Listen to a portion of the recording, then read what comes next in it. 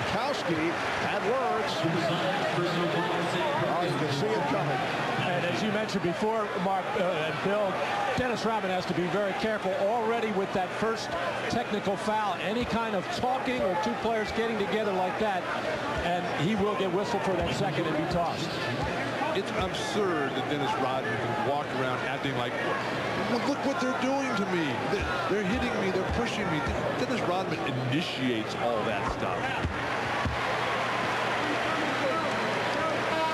Rodman inside there, just keeps walking right into Brickowski.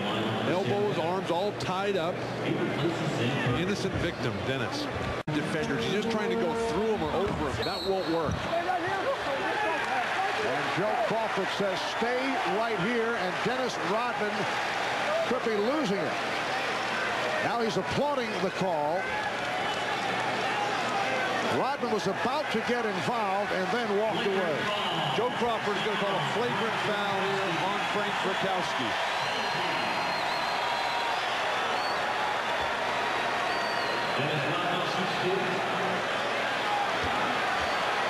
So Dennis Rodman, who has had his ups and downs at the line, is able to hit the first for his first point of the night.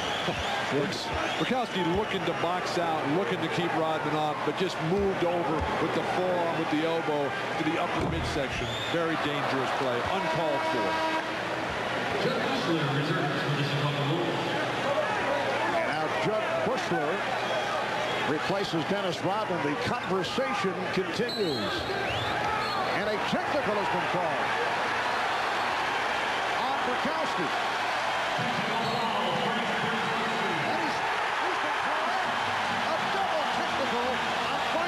Apparently Joe Crawford feels that the intent of Brickowski was to instigate something against Rodman.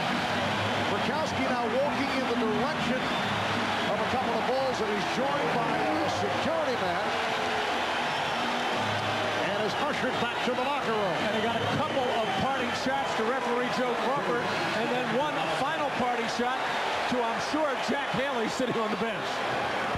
Absolutely uncalled for situation by Brickowski, who's a good, skilled basketball player who sometimes gets too caught up in the physical aspect of the game. But he gets a flagrant foul and then two technicals. We're going to just see a parade to the line for Chicago.